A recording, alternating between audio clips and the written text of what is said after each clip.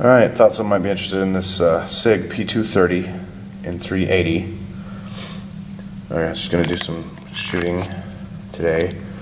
These are very graceful little pistols. They came in 32 ACP, 380 ACP, and also you could get them in 9x18 police, which was a special round similar to the 380 ACP, but with a little bit more power. Those are rare, of course. And this one is the aluminum frame variant with the blue slide. It's very beautiful bluing, and it's a JD date code, which I can't remember what that means. I think it's like 80. I can't remember. You guys, you SIG guys will be able to tell me.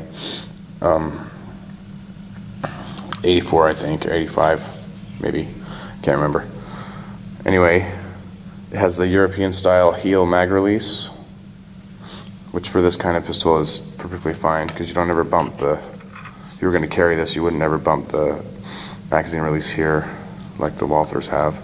And it also has a decocker, which is similar to many of the SIGs. Has a frame-mounted decocker lever instead of the slide-mounted decocker safety levers like the Walther PPK, which is very similar. I have no use for the slide-mounted decockers. They get in the way for me, but it's not a deal killer, but I just don't prefer them. So let's shoot this beautiful little 380. Alright, so we're using Cellier and Bellot, or Belot, I don't know how to pronounce it, ball today. There's no frame-mounted slide stop. It locks open with the magazine empty, and then if you want to decock it, you just push this decocker lever down. And then the first round will be double action. Then the hammer stays back, and it's single action.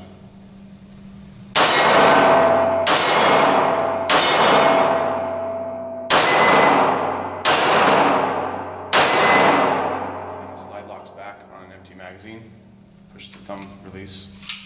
Take the magazine out. Put the new one in. Ready to go.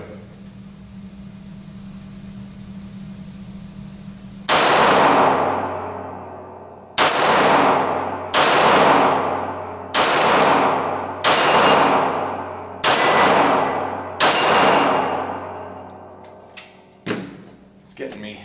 Slide bite gets me on my thumb. It's the only problem with these. There's no beaver tail, and if you have big fat hands or whatever, sometimes you get some slide bite. I gotta be careful to remember to keep my thumb out of the way. I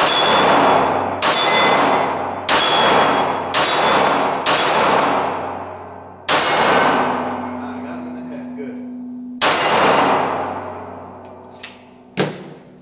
Let's move the camera and get a better shot so you can see me.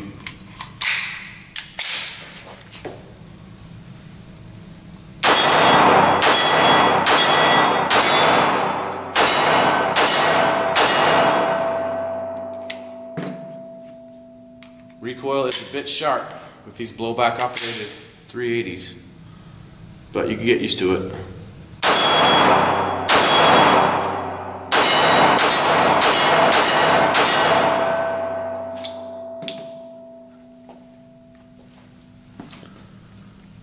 It's a beautiful little pistol. The lines are really graceful. They made these starting in 77 to 96, and then they started changing over to the